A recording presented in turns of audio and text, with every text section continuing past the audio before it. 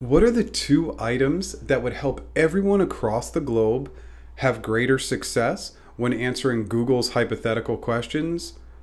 Transitions and space. Both of these items are huge struggle areas for my clients, and my best guess is that you're likely struggling with them too. In this video, I'm going to focus in on why are transitions and space so important, and definitely stay tuned to the end.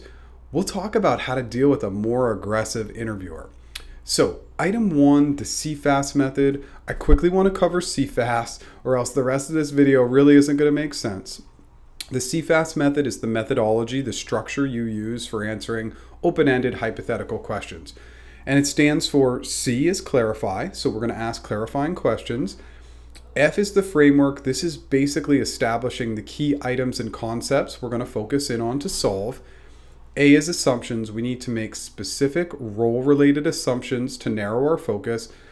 And then S is solving. We're just solving for one concept at a time. So let's get into it. Item two is the what.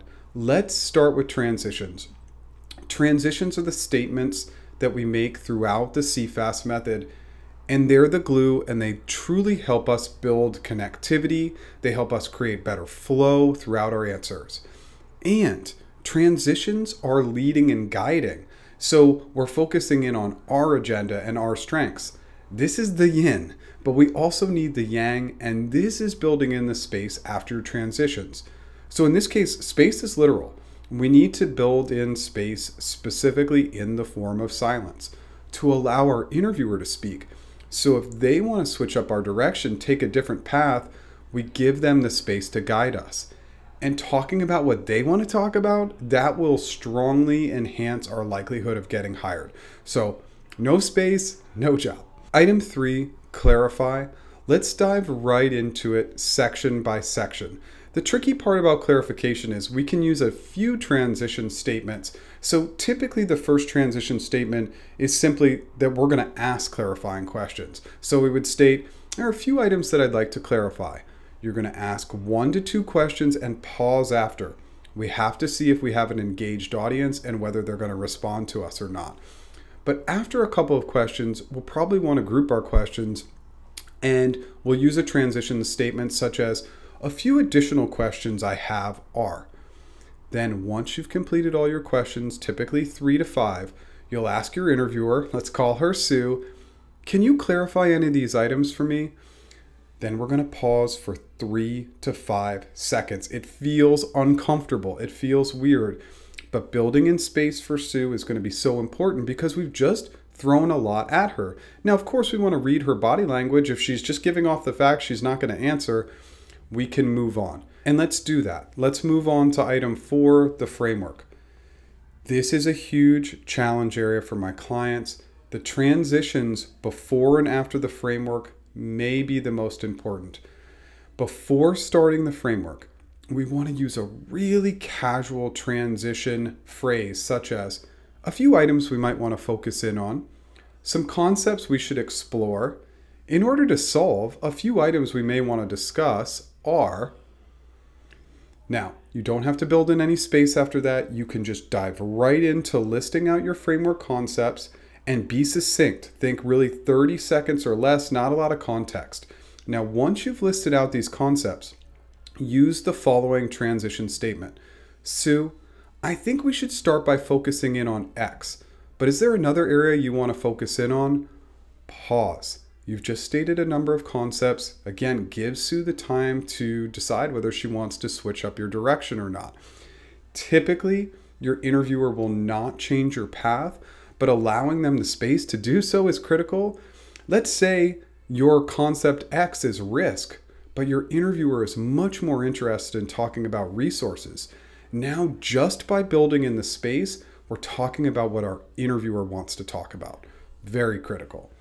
Item 5, assumptions. In this part of your answer, the transitions will keep you much more organized and help you build strong alignment with your interviewer. So let's just stick with that concept of risk. The transition would sound something like, okay, Sue, if we're going to start by focusing in on risk, let's make a few assumptions. Again, no pause here. We're just going to dive into those assumptions, and the transition statement afterwards would sound like, okay, we're going to take those assumptions and focus on risk. And the first step I would take is, and what is the value of these steps? Now we've mentioned risk 3 times. So this not only gets your interviewer connected to your focus area, but it also focuses your brain on tackling one item. Because a typical failure point, especially when we get to the solution, is that we're trying to solve for everything, but the framework has already established that for us. Item 6, solution. One of the most common missteps that happens at the end of the solution, no transition statement at all.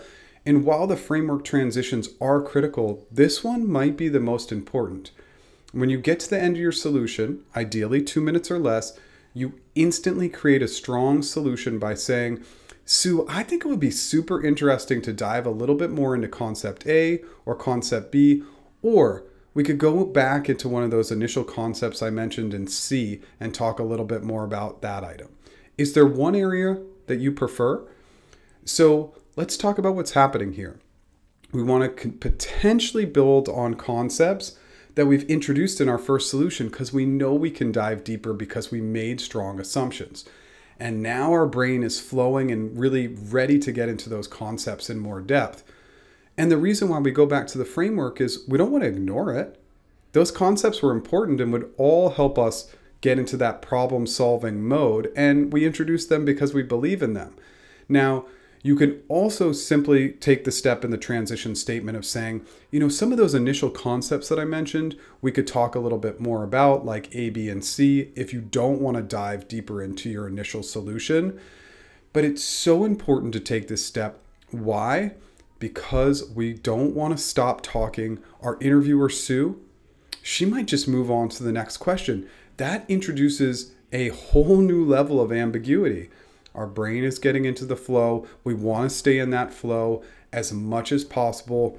Almost always, it's easier to keep going once you're in that flow as opposed to introducing a new item, a new question. Item 7, interviewer adjustment. So a percentage of interviewers, 15%, 20% maybe more, maybe less, but right around that, you're going to start with that clarifying transition statement, saying that you're going to clarify, and your interviewer is just going to shut you down. Say, nope, no questions, don't ask questions, I don't like questions, I've given you all the data, etc. So in that case, we're still going to use all of our transitions. We're just going to remove the space from many of them and the questioning component from many of them. What does that sound like? Instantly after your interviewer, let's call him Bob, states that, you'd change your approach to say, a few items I would be considering are, then you state your clarifying questions more as thought process, then you transition into the framework, but after you simply pick, you'd say, I'm going to start by focusing in on risk, then state your assumptions and solve. Then when you get to the end, you would use that classic transition statement because you've worked your way through the entire answer. I know that there's a lot to consider here, but transitions and space will make a huge difference in your interview success with Google, especially in these hypothetical questions. Really take the time to build in space, build in great transitions. It will be massively impactful to your success. Good luck.